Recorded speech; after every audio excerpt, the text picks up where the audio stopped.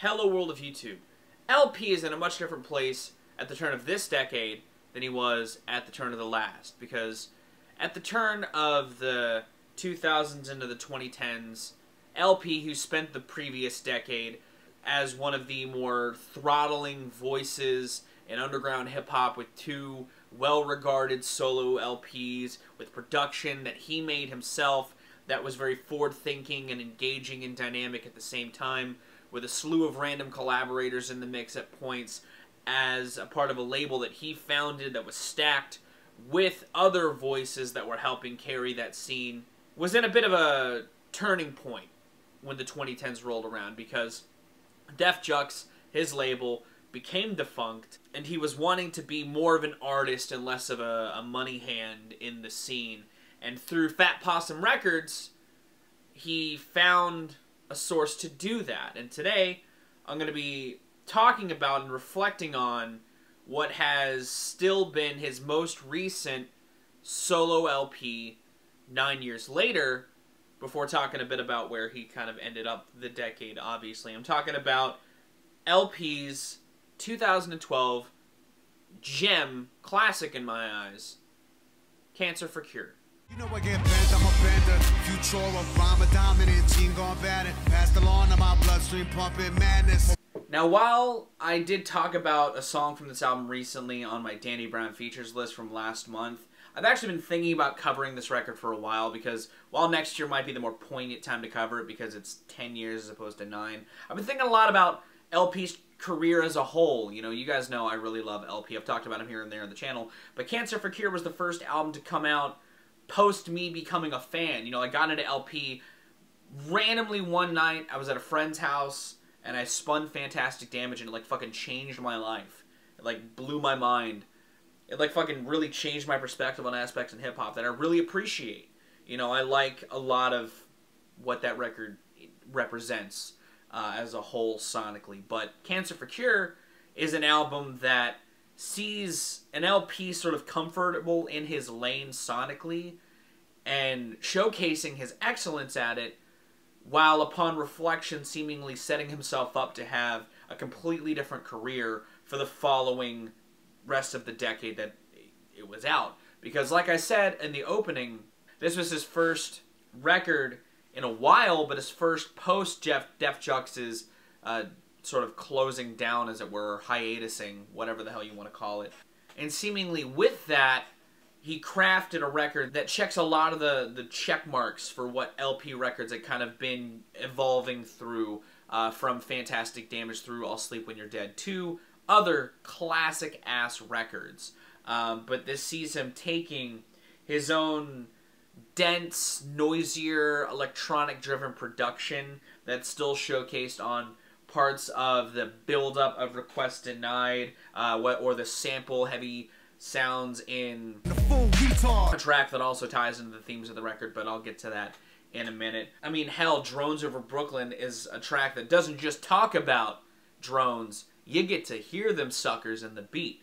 He's got some piano leads on here as well, with like For My Upstairs Neighbor, which feels tangential to parts of where his sound went, as do stuff like the saxophone solo on Works Every Time. I mean, when the sax comes in over his electronic beat, it just sounds like, you know, a match made in heaven. Or the bluesy guitar solo on Drones Over Brooklyn. You know, Stay Down is another track where there's just a nice swell amidst some of the denser synthetics, even if that track is a little more minimally driven. Don't even get me started on Tougher, Colder, Killer. The beat on that track, one of the best on the record, and easily one of L's best instrumentals. When the beat drops into that choppy synth with that punchy hip-hop sample, like the Casio hip-hop sample, he melts that into the fucking beat, and it works so incredibly well.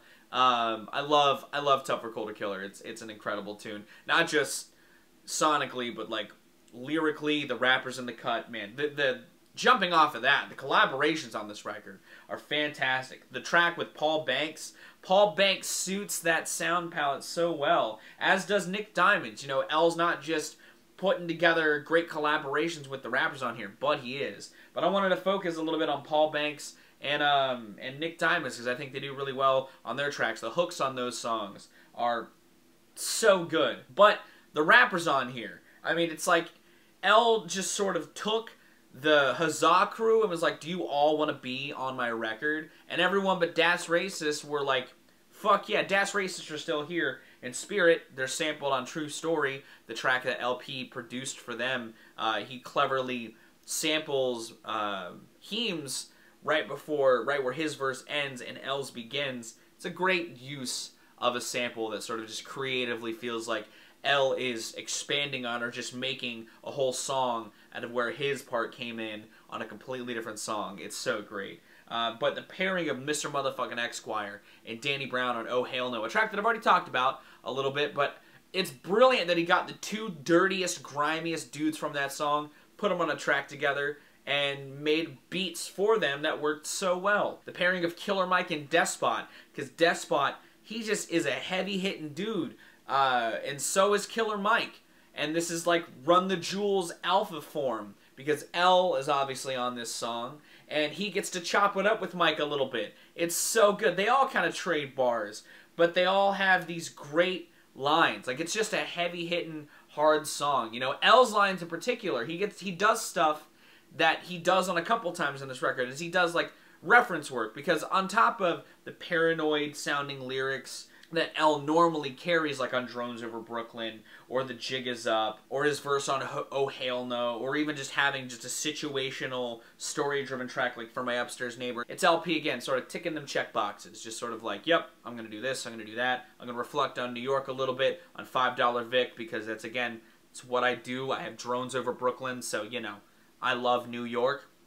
But he works in this sort of playful edge with that sort of alludes to his Run the Jewels style of flow. Because not to say that L changes in a bad way on Run the Jewels. He definitely is in a different realm altogether, but that's the great part about it. Because L and Killer Mike just have such good chemistry. It's a big reason why they're so consistent at making records, because they just work so well together. And I'm so happy. You know, there's not to say that I don't feel great for a lot of rappers when they thrive, but there's some, when you see them thrive, it makes you feel good. You know, that's why I like Kendrick so much. I love seeing Kendrick thrive. I love seeing Charles Hamilton thrive in 2016 when he dropped his self-titled record. It was so great to see, in my opinion. And LP with Run the Jewels, him and Killer Mike, seeing them succeed how they are, it's great to see. You know, they get to do their thing in a stage that just they own. It's all their own in my opinion.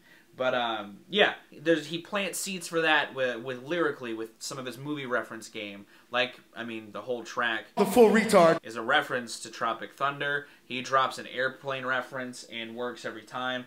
looks like I picked the wrong week to kiss him with blue. On Tougher, Colder, Killer, he name drops the Catalina wine mixer. Like, he's just, again, spicing up his own dense, aggressive, or paranoid wordplay and writing style with some playfulness that, again, sort of alludes to where his career would go. You know, The Jig Is Up, for all of its paranoia, it feels like he's rapping about somebody that could potentially be his current wife, and you love to see it. You love to see it! The lyrics on here, sick. Really good. This record is also sort of made in tribute to Camuteo, an artist from Def Junks who passed away, and it's nice to see L just pay a loving tribute to Camus. Just on a couple of points in the record, he brings that up. He samples Camus on The Full Retard, which is, again, just a great production work from him. His sample game, next level. I like the melding of worlds, you know, in reflection. I liked how great it was originally, but looking at it 9 years later, it's cool to see sort of L manifest his own current success in the form of this record. You know, a lot of the hope, I don't know, it feels like this part of this record is fantastic, you know. You know, the hook on Sign Here is weird in reflection, if anything, because it's all about being an outsider. But again, seeing where he is now, it's seemingly he's more embraced than ever. He did a fucking Lord remix. And that hopefulness feels sort of, again, further cemented in the second half of the closer, Nothing But Me and You. Seems like he's really trying to manifest a sort of happiness. And having that be the bookend of the record continues to feel like L is just sort of planting seeds for him to flourish out in a completely different realm post this record. And that could be why we haven't seen a solo LP record since this. But with that said, am I missing LP as a solo artist. Not really. You know, because like I said, I love Run the Jewels. I think that his consistency with Mike is next level. You know, following this record, he produced rap music, the Killer Mike album. Some of his best production is on that record. I think it's incredible. And I think that, again, that sort of planted the seeds that these guys are friends now, and they're probably going to do a lot of shit together.